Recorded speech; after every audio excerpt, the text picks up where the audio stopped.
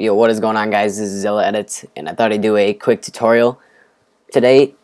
First of all, thank you for the likes that we got in our last video, and if you continue to like, we will continue to do tutorials on request.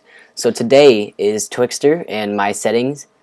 It's pretty good settings, so here's an example of what we're doing. So it's just like the zooming in slow, like there, and there, and there. Like where all the Twixtor is moving in really slow and smoothly.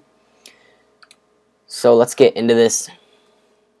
First of all, you want to import a clip, obviously, and then you want to make sure you remember this number right here, 59.94. That is very important a little later on. So drag your clip into the new composition box and this will pop up.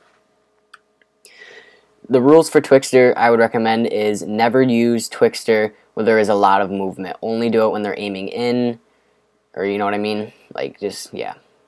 So find a point in the clip where you want the Twixtor to start.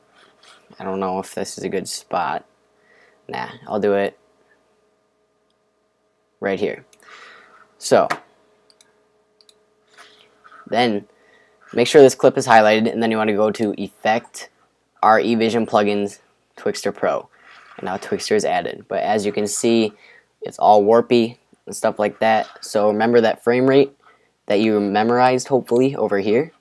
Now you want to enter that in to the input frame rate, so 59.94. Now you cannot do Twixtor with dazzle clips or anything like that. It just doesn't work and it looks awful.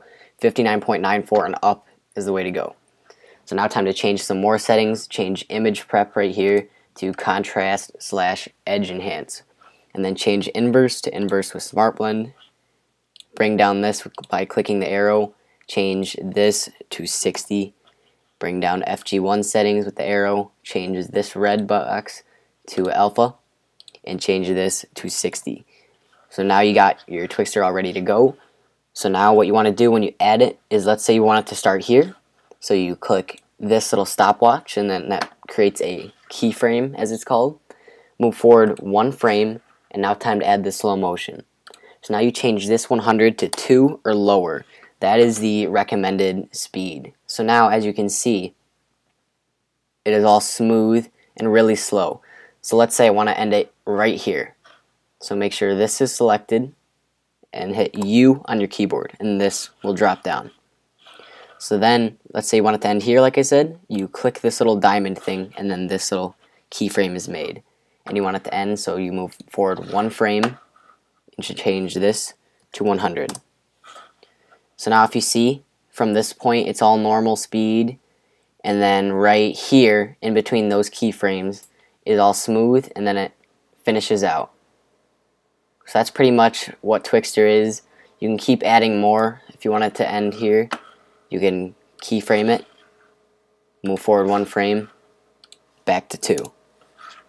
So now it's normal, slow motion, normal speed, slow motion.